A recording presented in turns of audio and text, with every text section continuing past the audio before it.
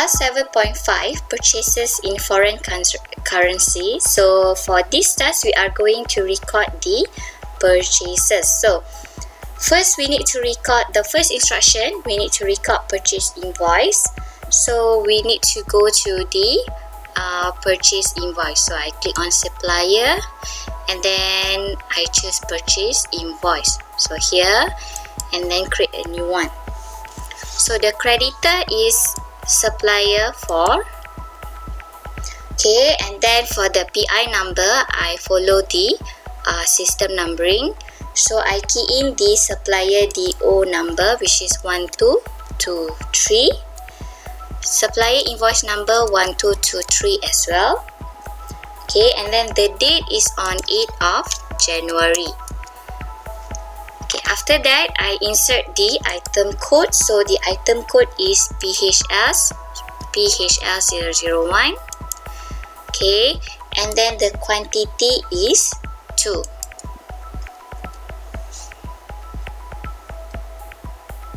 Okay, so after that, what you can see is, you can see the currency rate there is USD with the 3.5.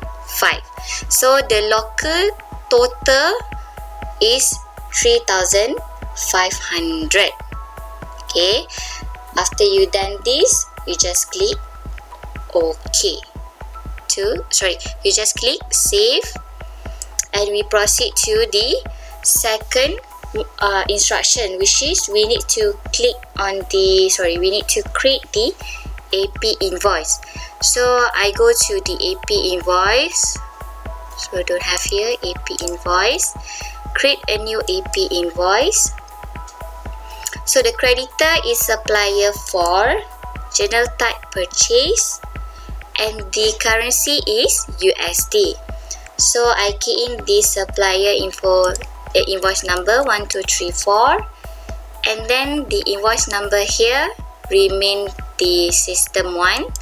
So the date is 9th of January, and the purchase account is 610. Okay, and the amount of the transaction is 1,100. Okay, so in USD is 1,100. So when you convert, the local net total will be 3,850. Okay, so if let's say you want to view the posting details, you click on view and view posting details. So you can actually see that this amount 1,100 credit into the supplier account, debit into the purchases. Okay, but at the same time, after convert, it will be 3,850. Okay, so this one I close, and I only have one AP invoice, so I untick after save. I click save button. Okay, so the next instruction is journal of transaction report. So now I want to show you the journal of the transaction before the payment. So we have to go to the GL, and after that we can actually see the journal of transaction report. So here you need to assign the date from 1st of January until 31st of January. So we don't choose any filter, we just click inquiry. So here you can see the home debit and credit amount, but for the original amount and also the currency code, what you can do, you can right click at the header and then choose the column chooser, and you can actually choose the original amount of credit and debit. So you just double click here, and then for the debit also double click, it will go to the top. So for the currency code, you double click as well, and I close for the customization box there. Okay, and then I can see there is a home amount and also the original amount with the currency code. So that's how you view your journal of transaction report. So after that, I close from here and close from the AP invoice as well, because the next instruction we need to record the AP payment. So we click on the shortcuts here, AP payment, create a new one, and then for the creditor we pay to the supplier for, okay, and then you can see the currency is USD to MYR is 3.5.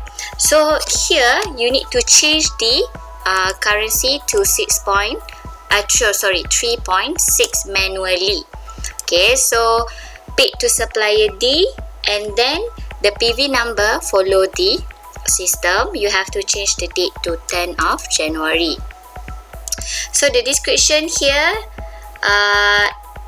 is for the payment, so you can just put the payment. Okay, and then the payment method is PBBPJ, so you choose PBBPJ, and then the amount is 1000. So after you put in the the amount 1000, you can see the local amount is about 3.6. Okay, 3600. Okay, so after that, what you need to knock off invoice 1, 2, 2, 3. So you tick here and then you click on save.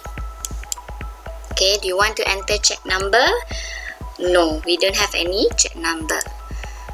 Okay, so it says that you need to set the foreign exchange gain loss posting. Then you just click OK. Alright, and after that you can see, go back to the GL Journal of Transaction Report. Okay, the same one. So you click inquiry, and if just now I go to the column chooser, original, credit and debit.